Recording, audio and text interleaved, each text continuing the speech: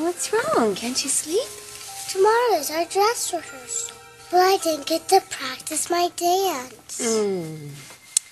Well, that's what dress rehearsals are for. And you practiced a lot with Nick. Could you tell Nick to come back now?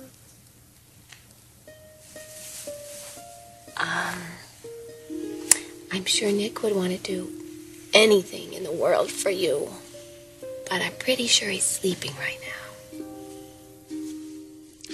Hope, how about if you practice by teaching the dance to me? I mean, what's the point of having the both of us around unless you put both of us to work?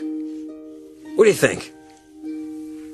1, 2, 3. 1, 2, 3. You messed up again.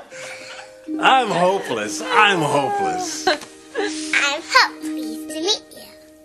Oh, that's very funny. Did you teach her that? You must have. You are sandbagging, little schnookums.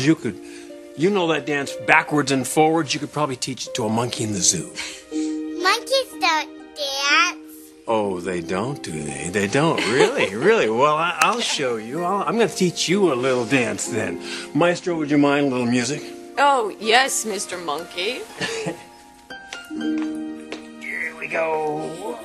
You'll be my eyes and watch her where she